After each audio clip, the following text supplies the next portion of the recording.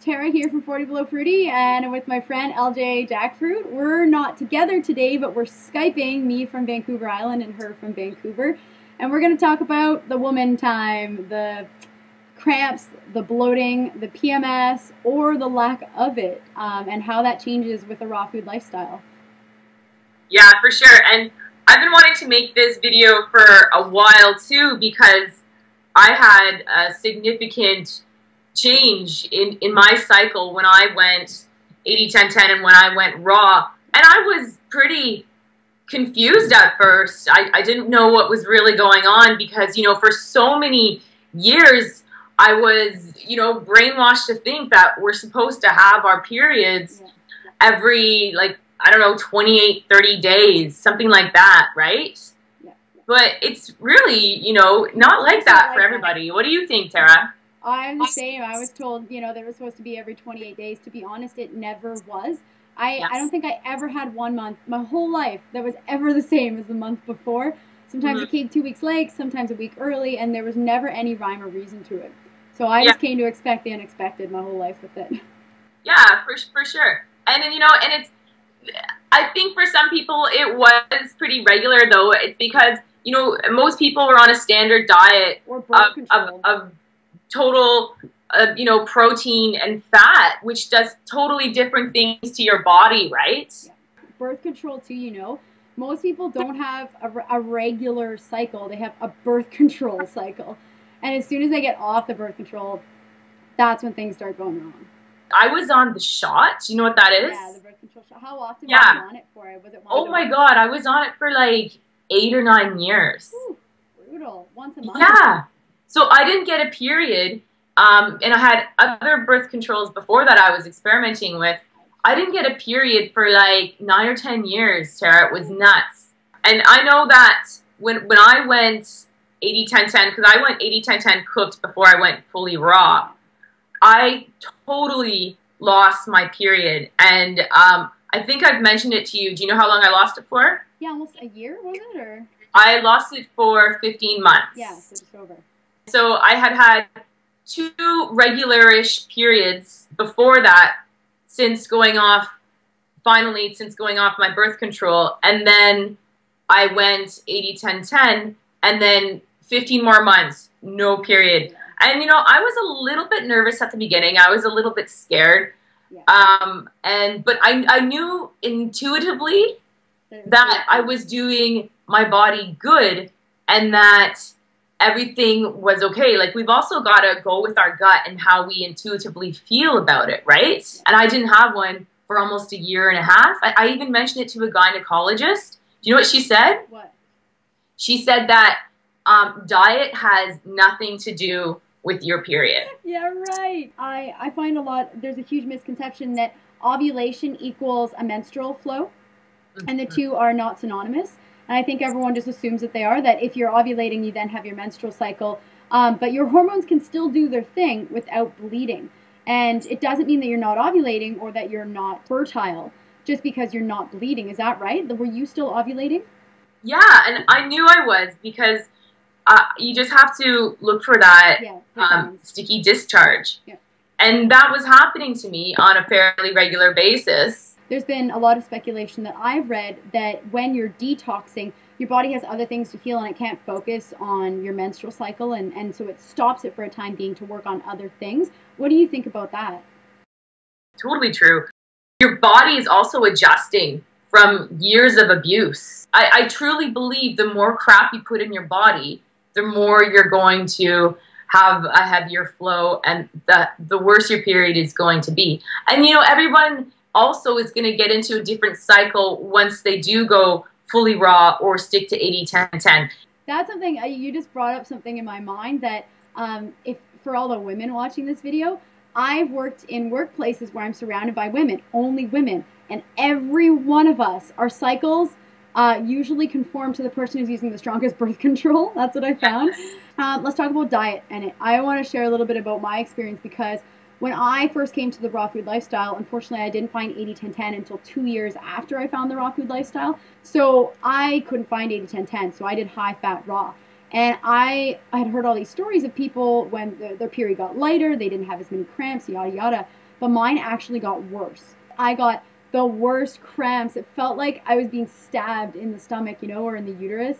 And I had to lay down all day. My energy was just completely drained. My skin would get pale. I felt like crap, and it was a very, very heavy flow that would last for like 10 days. Did you notice anything like that with past lifestyles or with what you were eating? I've never had a huge problem with my period to begin with. Yeah. So no, I never really had anything too brutal, even at my crappiest diets. I think also it's exercise, because I've also been crazy active my whole life. And I know that I really feel that with steady exercise, you can have an easier time with your periods while you're on it, especially. What do you think about that? Yeah, I agree. I just started, I mean, there's been plenty of times where I've kind of gone up and down with exercise, trying to find my balance, and I've been exercising really kind of consistently now for about 5 months. I was off and on before this, and yeah, I've noticed a big difference. I don't get cramps at all anymore. I barely even notice it's there. I do remember, though, the saltier food I ate before in my other diets, the worse my period would be, and the worse my cramps, and the worse my bloating. Salt can have a huge effect, I really believe, on how bad your period is. So what have you noticed now that your period has actually come back after 15 months without it? What's it like? Is it light? Is it like, what do you experience? Well, I've only had 2, right? It was pretty much no problem.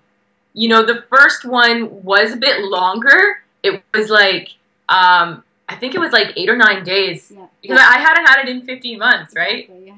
So I think my body was just finally relaxing and detoxing what it had stored. I'm not sure. Yeah. But my second one was really no problem. I did notice a little bit of bloating and PMSing before, but you know, the difference it would have been if I was still on a standard vegan or vegetarian diet. You know, it's like night and day. It would have been so much worse. I think the biggest thing I want girls to know is to just, you know, just relax, because it's going to come when your body's ready. It will come. And it's just trying to figure everything out right now. Especially if someone's come from a past history of anorexia and bulimia. I don't think they truly know how much they've damaged their body. It's not like you can just start eating raw foods and 6 months later your body is balanced and you've lost all the weight. It doesn't work that way. And it doesn't work that way for your period either, I don't think.